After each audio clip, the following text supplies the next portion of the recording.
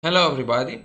It's been a while since I last recorded a video, but today I decided to record videos for the Codeforces Round, which will take place on Sunday, a round for which I'm a tester.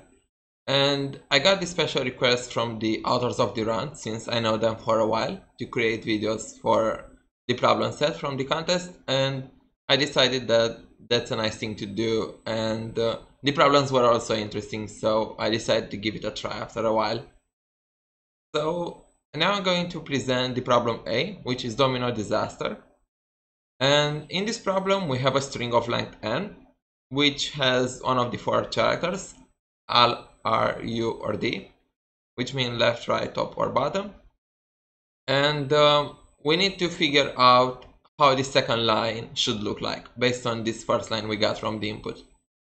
And as it is usual for div2a's, there is not a need of getting to do too many things in order to get the problem work. And the examples are really well made. So based on the drawings we have in the sample test cases, we can easily figure out how the other line should look like. So the main two cases are basically whether our current character is an U or a D. In this case, we will have to print the opposite. D if it's an U and U if it's a D.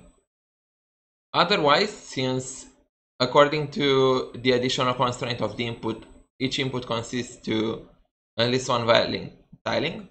If we have a sequence of R and R, we can just print another sequence of R and R. Printing RL works too. So you have two choices here. You have two options and you can choose which one you want. And in order to get the problem done, you just need to implement those cases.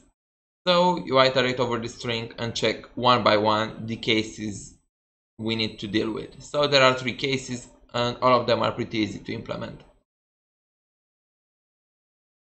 If you enjoyed watching this video, please like the video, subscribe to the channel, and please share any feedback you might have in the comments. And stay tuned for the other videos too.